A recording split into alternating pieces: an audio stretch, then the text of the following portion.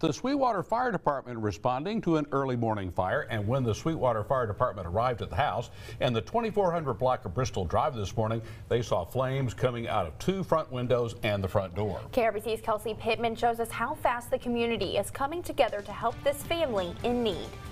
Early Wednesday morning, Sirens, saw a lot of people running around, but really wasn't sure what was going on. a family of 9 lost everything in a fire in Sweetwater. The young men that were in the house, they were like, we knew we just had to get out of the house. Sweetwater Fire Chief Grant Madden saying, even though they were just asleep, it seemed like they had a plan. I believe they broke out a window and some of them came out of a window.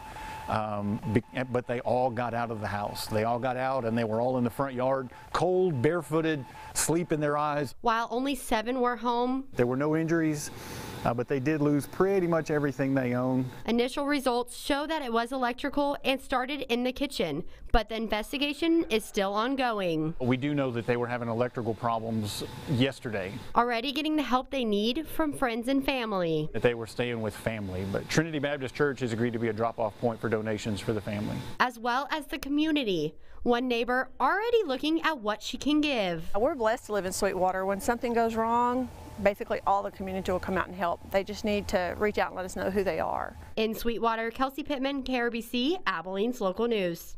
All right, thanks Kelsey. For sizing and what the family needs right now, go to our website, bigcountryhomepage.com.